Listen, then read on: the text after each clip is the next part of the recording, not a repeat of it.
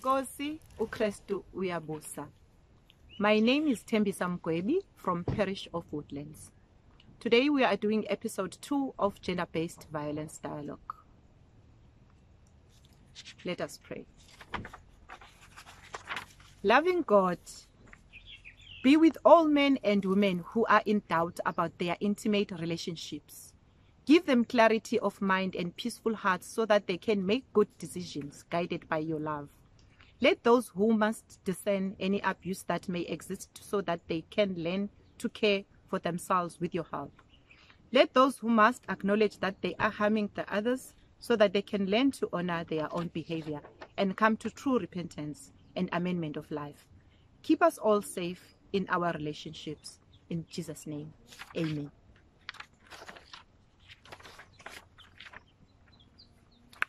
Today we are discussing domestic violence. What is domestic violence? Many articles in South Africa has shown increase in domestic violence during the lockdown. Restrictions on movement increases women's exposure to violent partners. Many women and kids were trapped with their perpetrators, unable to leave their homes. An increased amount of time in the presence of an abuser has increased the likelihood of victims, which resulted to violence attack. Domestic violence is any behavior that is meant for one to gain power or control over a partner or spouse or an intimate family member. It is a force of power in order to dominate control over a woman. It does not discriminate. It happened in all races, all ages, all types of relationships, whether you are educated or illiterate. How can one identify signs of abuse? The signs of abusive relationship is whereby a partner calls you by names, discourages you to see your friends and family, becoming too jealous, threatens you when you don't agree with what they say, blames you for their violent behavior at home, apologized after he hits you, promised you that it won't happen again, but still he continues doing it again. They sometimes offer you gifts, booking you spas, taking you on vacations. Some women even call it ukupholiswa. Hi, my man, kadengshaya uyangipholisa.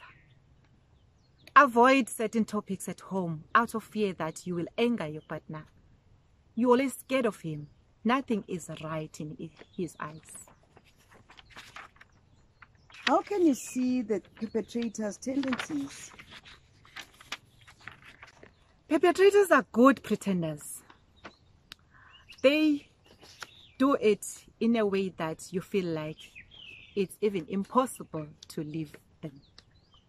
They humiliate you in front of the partner, your partner. They always criticizing you. They blame you for the abusive behavior. Some treat you well in front of other people, but abuse you behind closed doors. Threatens to harm your family if you ever tell anyone about their abusive behavior.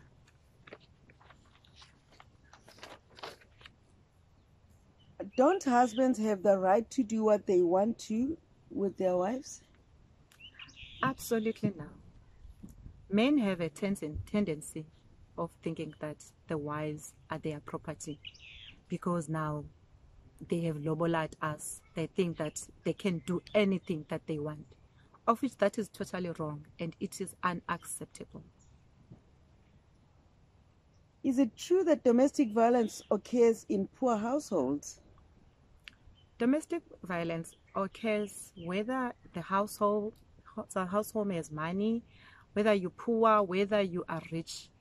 But our researchers have revealed that 90% of the homes, poor homes, they are being violenced. There is high rate of domestic violence. Like in a case whereby a partner is dependent on the other partner, whether it's a male or female, whether a partner is not working, they try to be in control because they give you money to buy food, give you money to do everything. So they try to make sure that when you are not working, they swear by, they abuse you. Others, they come to an extent that they make you stop even working, and then after that start abusing you.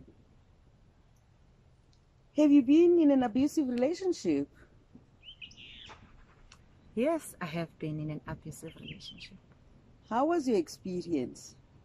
In my case, I think I can relate with many women in South Africa.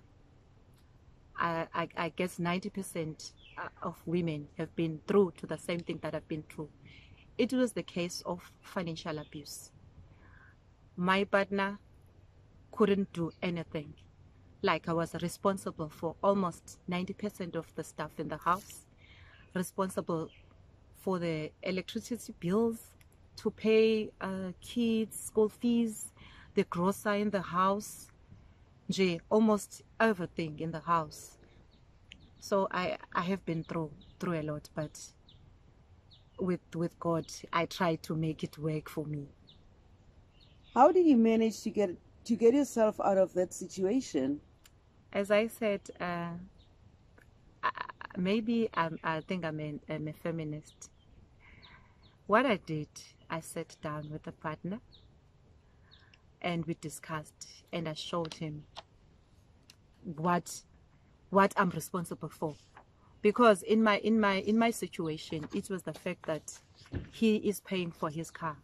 He's got a $500,000 car that is paying for, and then of which sometimes that $500,000 car, when it's on repairs, it becomes also part of me that even pays for that $500,000 car. So what I did, I tried to convince him that, no, you know what, let's just rent it out, this property, while at the back, I'm looking for the other property, because I was trying to pull it out away. So we rent it out. After we rent it out, then I managed to buy myself another property, and then I pulled out of that relationship, because I've seen that the person that I'm with is really not for me. Because if you can allow the partner to do so much, honestly, it's not working. It really didn't work, but I have pulled out. So I became right after that. Families or individuals who are experienced domestic violence and abuse are in the process of healing, both physically and emotionally, from multiple traumas of the mind, body, and spirit. Some of these victims are people we don't know, but others we may know very closely. Unfortunately, too many victims suffer in silence and don't know who or where to turn to. It's important that we pray for their healing and restoration, turning to the only one who has the power to make all things new. Jesus said, "Love your enemies and pray for those who persecute you." You can find that on Matthew 5, verse 44. He also said, "Do good to those who hate you, bless those who curse you, pray for those who abuse you." That is Luke 6, verse 27 to verse 28.